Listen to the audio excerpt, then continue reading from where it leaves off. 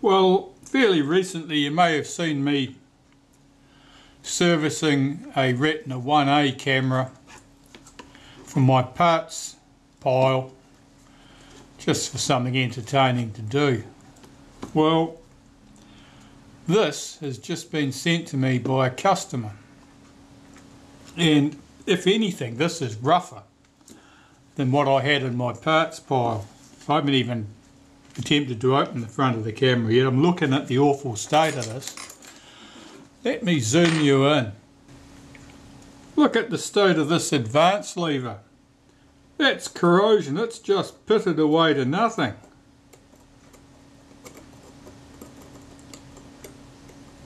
I've never seen corrosion like that on an advance lever on a Retina 1A or 2A. That's just ridiculous. Let's put a bit of shade on there, you can see a bit of the contrast there. I don't know what else I'll find. Alright, let's see if we can do anything with this. Well, I can't get the front to open. I think I'd classify that as a problem.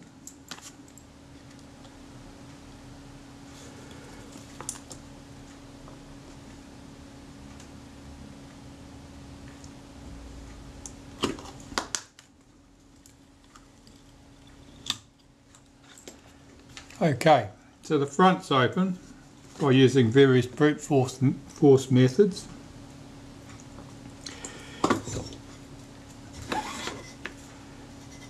In the back of the camera is a fair bit of corrosion visible there. The leatherette is obviously very unhappy. Now normally you can't get the leatherette off Retina 1A in one piece because it's quite brittle and tends to crack. In this case,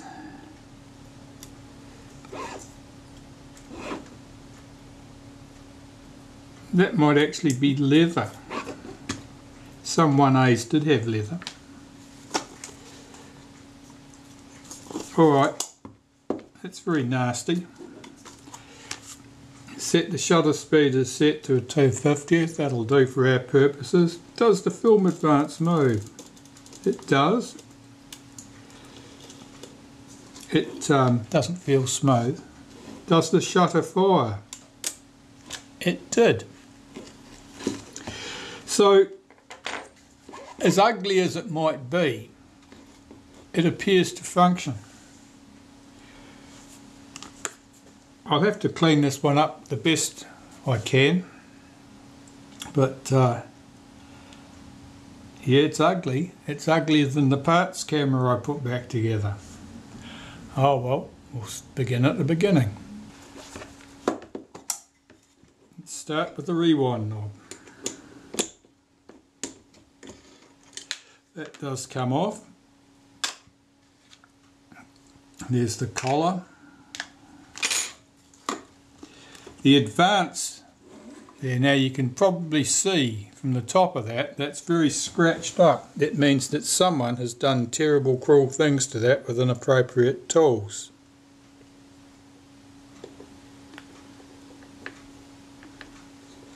Well, that screw's loose. That means whoever did terrible things to it, the tool was so poor that they couldn't tighten it up. Here's the washer.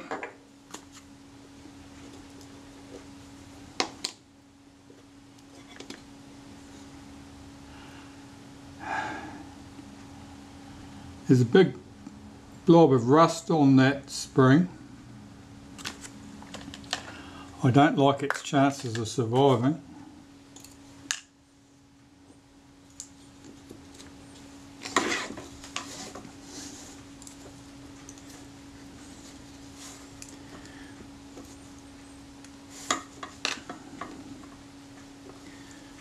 This is all stuck together with corrosion by the feel of it.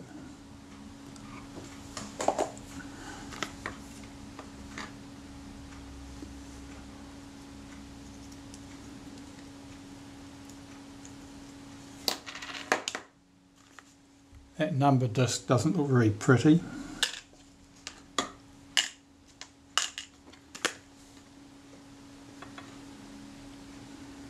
That'll have to be cleaned by hand too. Okay, so the camera film advance lever can come off. The end of film catch is present, but it appears to be jammed up with sand and corrosion. So that's going to have to be stripped down and dealt with. The top cover is held on with 2 screws.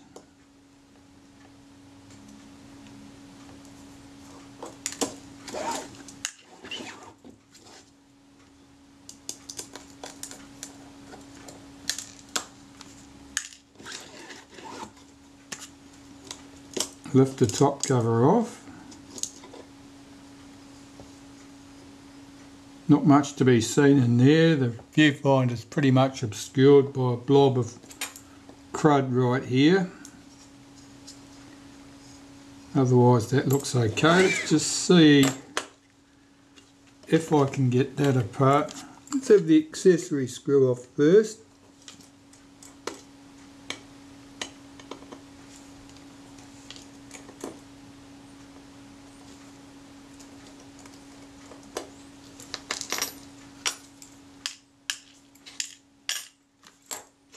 Now this, I'd like that off.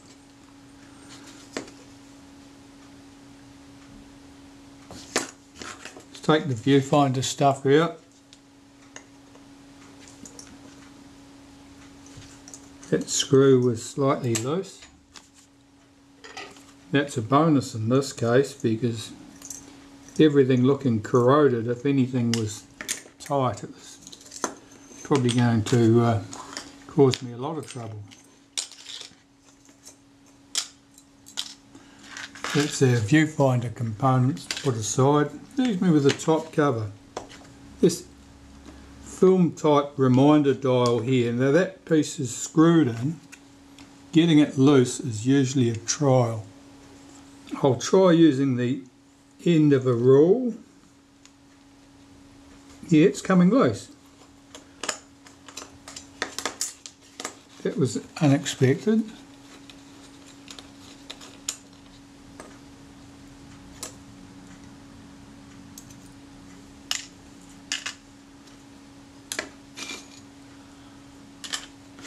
And that's that top cover stripped down.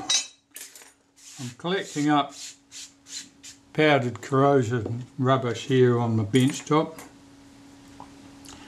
The shutter release shaft. Let's have a look. There may be or may not be a washer present in there, a spacer washer. Doesn't look like there is. We'll lift this off.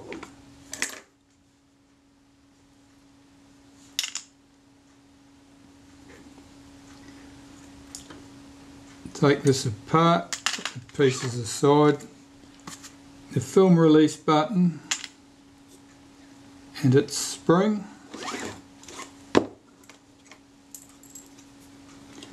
Let's cock the shutter, lift off that gear,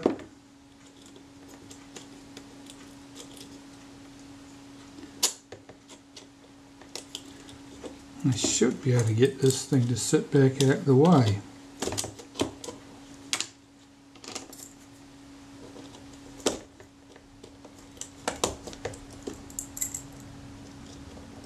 Want access to that screw,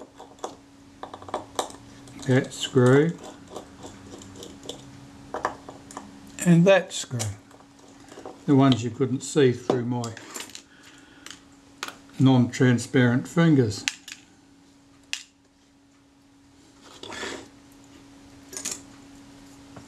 This is all very gritty. I can't tell immediately whether that's sand that I'm seeing or whether it's corrosion product. And we'll take that little dog out and recover the spring.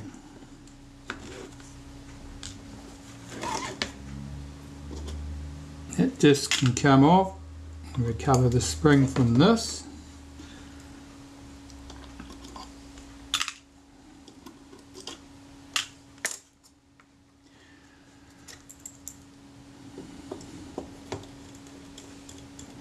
This little ratchet pull stops the film advance mechanism from being able to run backwards. Take that pull off and that spacer.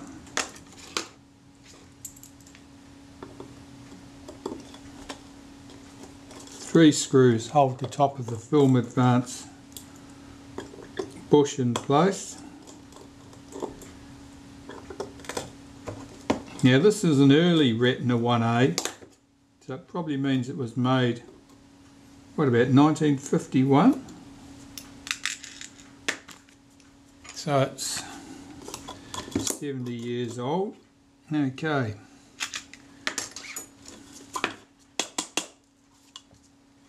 See if I can get this clutch to come out for me. It's reluctant, it's unusual. Let's take this apart.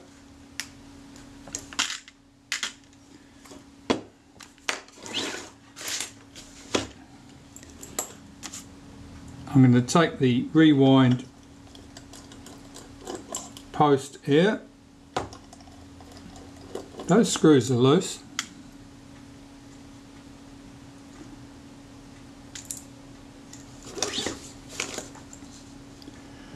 It is very sticky.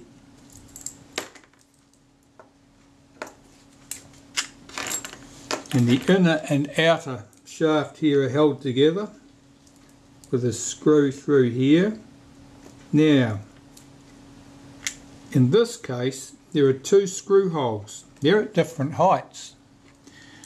Now, I'm not sure whether that indicates that they were incorrectly drilled at the factory and then they remachined them so they could use them, or whether the height was different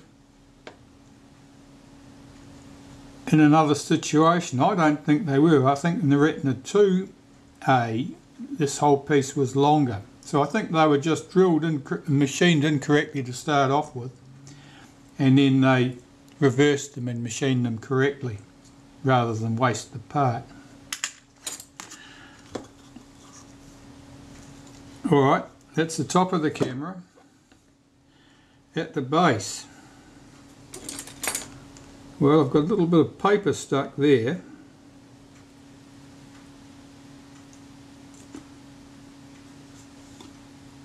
PRO it says.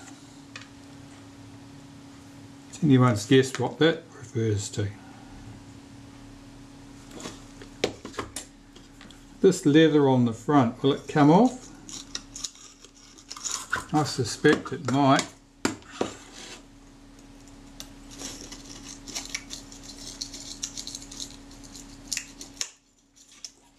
That is very crunchy.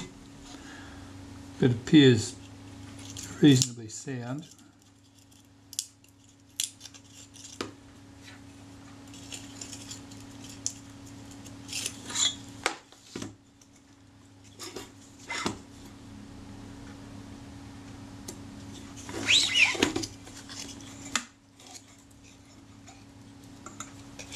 Because this is not at all pliable, it's difficult to get it off around the strap lug.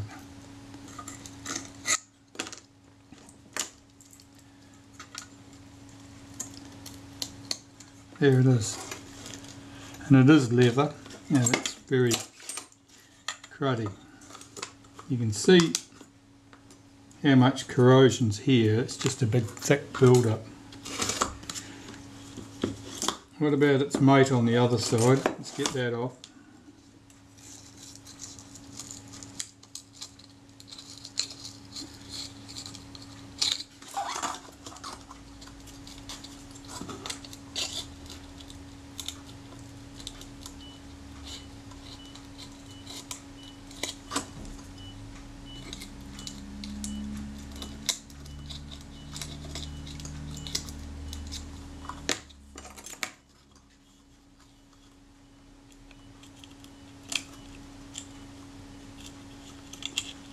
No, that's not playing the game, that one. See if I can get that.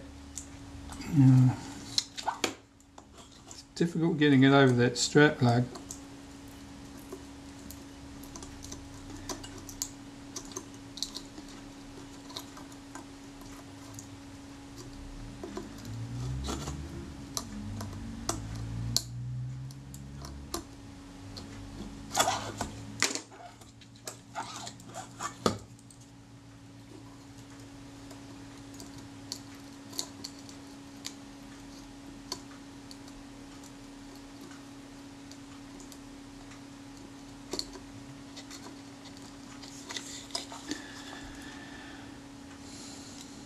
Yeah, that the leather here at the hinge, it's been thinned out or skived down.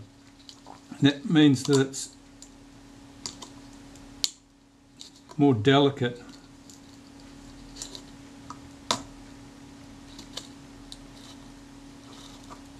It may mean that's not going to come off.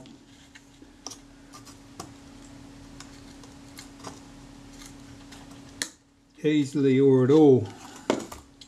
Let's pop that back down into place for the moment.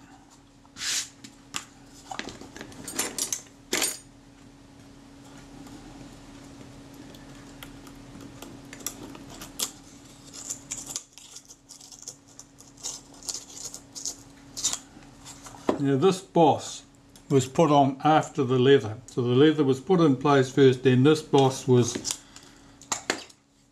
crimped in afterwards.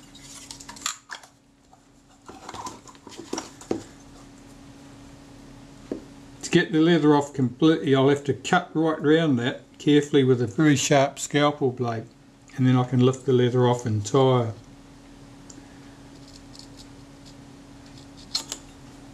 I'll do that when I've got the body completely stripped, I think. First thing what I need to do really here is remove the lens and shutter assembly, and then remove the door. Well, I've been lucky so far in finding things not tight.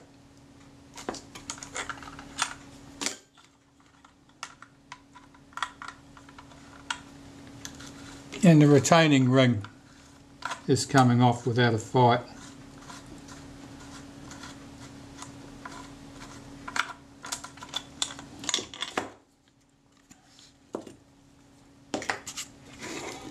There are no shims present there. I'll put the lens and shutter assembly aside to service that separately. Let's have the door off. Single screw at the top forms the hinge pin. Likewise, there'll be one at the bottom of the camera. This one here, I can't even see it for the corrosion products. It doesn't want to come loose. I'm going to cheat. Partly collapse the front. See if I can wriggle the door out. What I'm trying to do is wriggle this screw out of the bottom of the... There we go, got it loose. And stretch that out, lift off the door. There are two cartridge paper washers are present.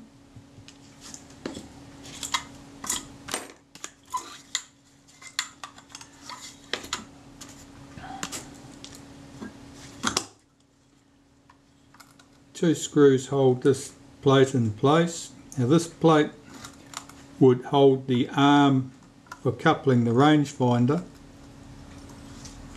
on a Retina Ia. Of course there's no rangefinder and so no coupling arm on the 1A. You can see where the arm would be fitted to that point if it was present. Our focus scale ring, well I can see that the focus scale ring is pulled over the head of the screw at that point, but it doesn't look like it's slipped. So I'm going to make a couple of alignment marks so that I can put it back in the right place. and I'm making these between the focus scale ring and the outer helical, the bright part, and I'll make one at the top.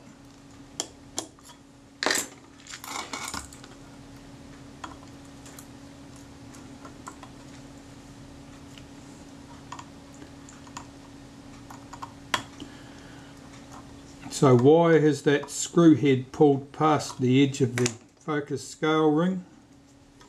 Well, there are usually, the main reason for that is that the grease had gone hard and stiff and someone forced the knob. That would normally do it.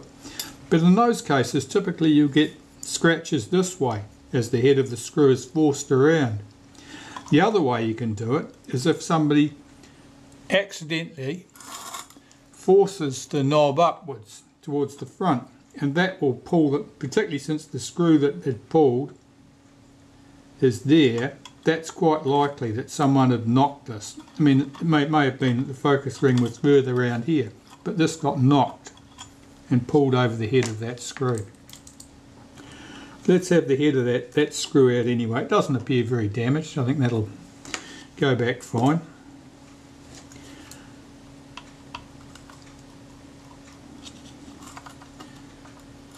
Now here I'm supporting the front standard between finger and thumb so that I'm not pressing down on the struts. If you just hold the thing down on the table and push down hard with a screwdriver, you'll be applying force to the struts and you will distort something. But by supporting the struts between finger and thumb here, I'm effectively only pushing down on the front standard.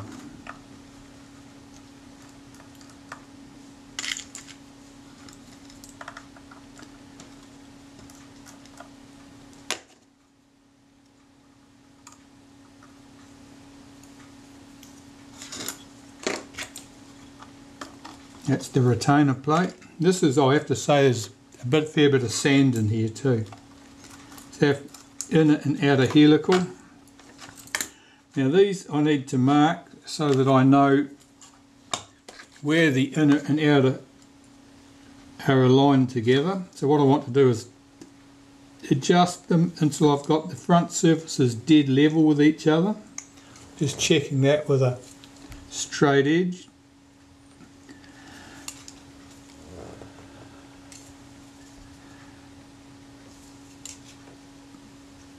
And I can see that there are marks here already from somebody else,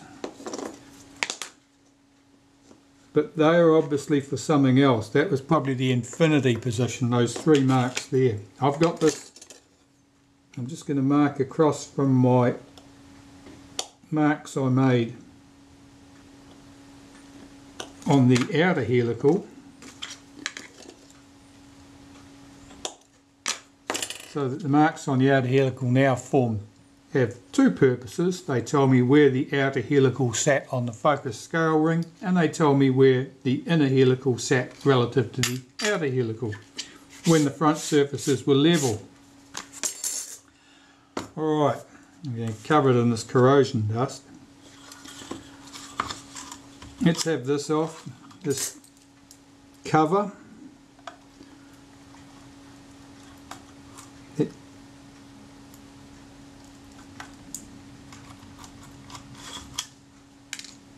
Now this camera has a Compur rapid shutter, so there's no MX sync because it's only single flash sync.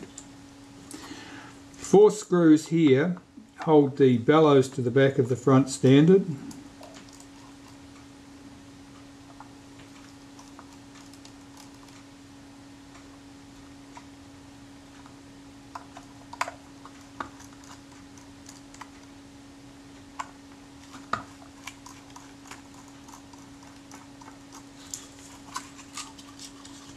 Just push the bellows back into the body. These 4 screws hold the focus mount to the front standard.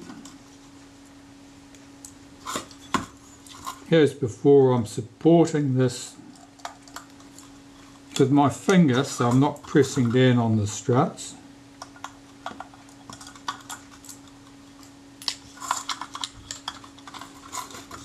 This should slide out.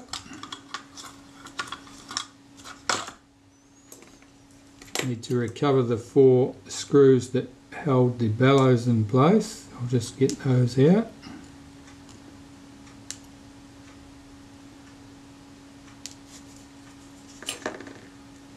They can go through the cleaner.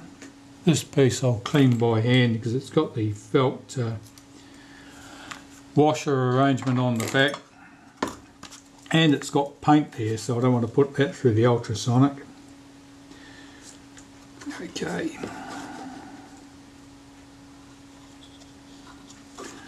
That leather's pretty inflexible, so I'll want to get this peeled back as far as I can get it so that I'm not having to distort it too much. We've got 3 screws hold our tripod socket in place here.